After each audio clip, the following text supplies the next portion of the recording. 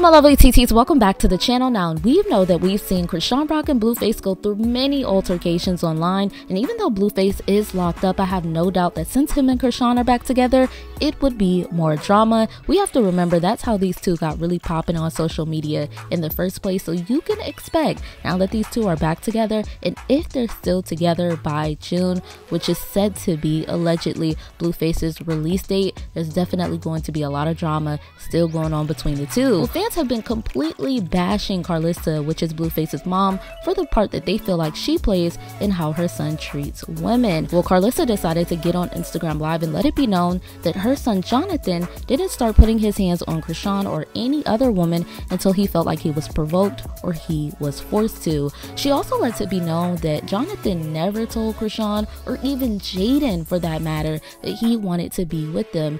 She says that she recalls her son Blueface telling Jaden, "Look, I like you a lot, but I'm not ready to be in anything serious with you." And then Jaden and Alexis just kept on trying to be in a serious committed relationship with Blueface, and they ended up having children with each other.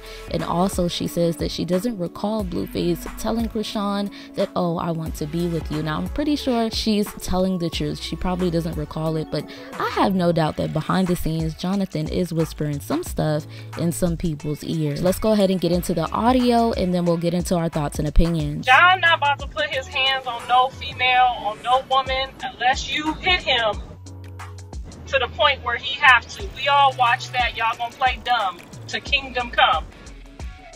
We gonna find out. We gonna find out. Cause John got some females he done dealt with for a long time that ain't never put their hands on them, and he ain't never put their hands on them. You got some women out here that love the man more than they love themselves. They'll just swing on a man until he have to defend himself. Why would you do that? He ain't tell now one of y'all he want to be with y'all. If we go Google right now, did John say he want to be with Chrisean? It's going to pop up from day one that he said no. It's going to pop up that he told Jaden, "I'm not ready to be serious," ever since he was 16 years old. "I like you a lot, but I'm not ready to be serious." So when a man tell y'all that, take that with a grain of salt. He don't like you like that. He not ready for that. He may not be ready for that. He ain't even ready for that. My husband said he wasn't ready. He knew he wasn't ready till he was almost 40. Some men just ain't ready. That's what it is. You have to respect that. You can't beat him up to do it. You can't punch him to do it. You can't get mad at him to do it. You can't make no man be ready until he's ready. So that's what Karlissa had to say. Now, I'm not really here for her putting Jaden Alexis' business out there because she done had 2 kids by Blueface.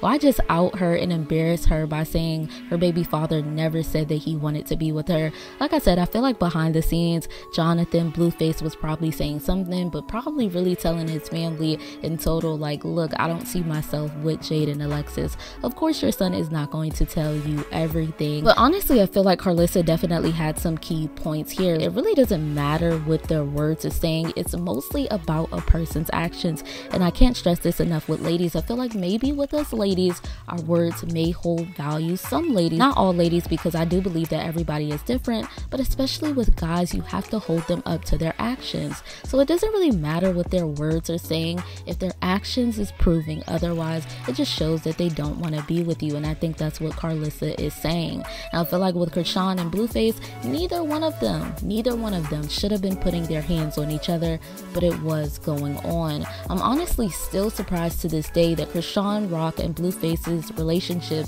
was made so popular when it was so harmful to social media, so harmful for their fan base, for kids to see. Like, I do agree with Chris Brown. It's like, why was Chrisean Rock and Blueface's relationship so glorified? Why did people love it so much when it was just as toxic as what he went through with Rihanna? And he's still getting the flack to this day. It really just doesn't make sense. Like I said, I really hope Chrisean Rock and Blueface just keep their distance away from each other. I'm hoping that they don't stay together, because I don't want to hear nothing else about what goes on between the two when Blueface gets released in June, okay? Y'all let me know in the comment section if you're with me. Now let's go ahead and move on to Nicki Minaj. Now Nicki Minaj is trending right now. Not Nicki Minaj has her fans in their feelings. They are getting on social media and crying and everything. Now we know Nicki Minaj is on her Pink Friday 2 tour, and it looks like her show for New Orleans was completely canceled, and this has fans getting really in their feelings. We're gonna go ahead and get into the audio of one fan crying, but first let's go ahead and get into this article. It says Nicki Minaj's New Orleans show canceled hours before due to doctor's orders. Tour officials said, "We are working diligently to find a new date, so please hold on to your tickets and we will inform you all soon." It also says New Orleans, according to the tour officials, Nicki Minaj Pink Friday 2 World Tour was canceled hours before the sold out show due to doctor's orders. As Nicki is still sick, our team does not want to run the risk of getting others sick. Nicki would not be able to give New Orleans the show that they deserve, okay? Now, like I said, Nicki Minaj is trending right now because a lot of her New Orleans barbs are losing it right now. I've seen people making videos definitely in their feelings. I've seen this one fan in this pink shirt, as you guys can see right here on the screen, and he was completely crying hysterically. You can tell that this is not even a joke for him. He's not even playing around at all. He's super emotional in his feelings, and I don't think that I realized the impact Nicki Minaj had until I seen this video. Let's go ahead and get into the audio. It is. I just left the arena. I just left the arena, and they said that it is canceled. People were leaving work and everything, and they said that they didn't have an official statement from her team yet, so that they couldn't really say anything if it was rescheduled or not. But they most definitely did say that it was canceled. It was other people there and everything. It's so hurtful. Like, I understand that people get sick, and I understand that people go through stuff, but at the same time, we have paid money to be here. We have took time off work. We have took time out of our busy lives, and she still haven't said anything. You guys hear that? You hear how emotional he is? You can hear it in his voice. You don't even need to see the video. Because of copyright reasons, I couldn't post the video, but I will have it posted on my Instagram at Room for Tea with 2 A's at the end. Make sure you follow me. But he is so emotional about this. He said, look, people took off of work. We were so ready. We were so happy. And he was saying that he didn't see Nicki Minaj say anything, but I did see Nicki Minaj post 2 days ago, so I'm not really sure what he's talking about. Maybe on the 18th today, she didn't post anything, but Nicki Minaj posted and she said, "Barbs, please send me healing energy. Woke up feeling like I have COVID. Thank God I don't. You guys are just everything. I appreciate you. I love you so much." It says the Smoothie King Center doors were set to open at 7 p.m. on Monday. Minaj last performed on Friday at Rolling Loud in California. On Saturday, she tweeted that she woke up feeling like she had COVID. She also said, "Barbs, please send me healing energy." And that's the tweet that she said. I'm not going to reread it. But okay, this makes perfect sense. So she did say something after Rolling Loud, but she didn't say something exactly on the date of the 18th. And I guess that's what he's talking about. But like I said, Nicki Minaj definitely has a big impact on her barbs. Obviously, it's kind of like Nicki Minaj and the Beehive, right? I mean, they would feel some type of way as well, but hopefully Nicki Minaj does get better. I did see a few fans posting and saying we're praying for Nicki Minaj, but other fans are completely upset. They like, I took off of work for this. I took off a time in my busy schedule, and you ain't coming and you ain't saying nothing.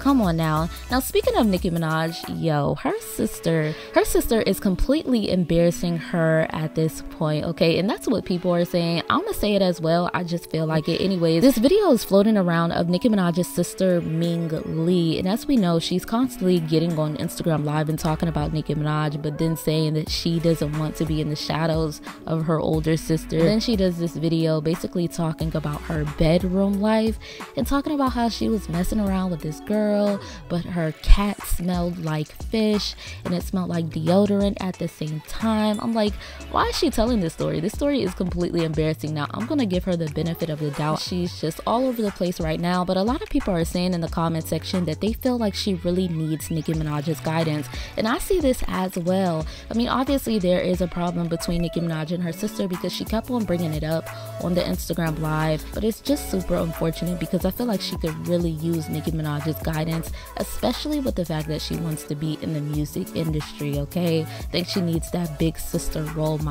Okay, y'all let me know what y'all think about all these topics, my lovely TTs, in the comment section. Once again, thank you so much for watching Room for Tea. Make sure you like, comment, and subscribe to my channel. Oh yeah, I will have this video of Nicki Minaj's sister saying what she said here, but it will be a little chopped up because she is doing a lot of cursing. I will have the full video posted on my Instagram, like I said, at Room for Tea with 2 A's at the end. I'll see you guys in my next video. Have a blessed rest of your night.